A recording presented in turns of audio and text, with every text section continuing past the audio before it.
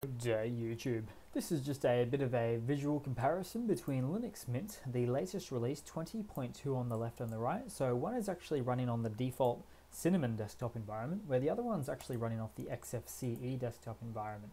So let's get into it. So starting off, we can see that it does actually maintain a very similar look or consistency between the two. It's got that Windows XP-esque menu on the bottom left there, and it's also got the heads-up display or the option to check for software there as well, so pretty much standard there. Now it does for the most part tend to retain a similar theme or accents and colors there, so it's green and black for the most part, although that hasn't actually carried over necessarily to the XFCE start menu there, if you will, so it's a little bit lighter grey to say the least. Now this actually used to be the color that Linux Mint used to run off on its Cinnamon desktop environment, so they seem to have not really upgraded that, so that's a bit of a shame there. Now we've got the files, in fact it looks almost similar if not the same here, but the files are actually running, or the file manager is running off a different setup here, so you can see a bit more beautiful, more refined version on the Cinnamon desktop environment, so it's actually running on Nemo, whereas we've got the lighter weight Thuna file manager on Linux Mint.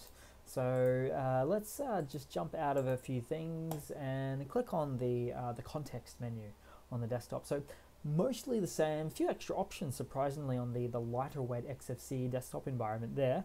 But probably a bit of a notable thing here is the fact that the icon's down the bottom, so a little bit more simplified on the XFCE, whereas they're just a little bit more useful, something more like Windows 10 in fact, the way that it works here, or Windows 7 at least. So a little bit nicer there, a little bit punched up, a little bit bigger, so I like to see that there. But last but not least is, let's have a look at the RAM usage. So Cinnamon, the default desktop environment on the left, running at about 650 megabytes of RAM on boot up, whereas on the right hand side we've got XFCE once again, but it's almost 200 megabytes of RAM lower or less usage on boot up there. So that's quite interesting, I've got to say, in the least. So a little bit more optimized, or a smaller desktop environment, a lot less tasks and threads running in the background. Always something to keep in mind if you've got some lower or older spec hardware, an older laptop for instance. But that's pretty much it, guys. Thanks for watching. Please leave a comment, subscribe, hit that like button, and I do hope to see you all there in the next one. Cheers.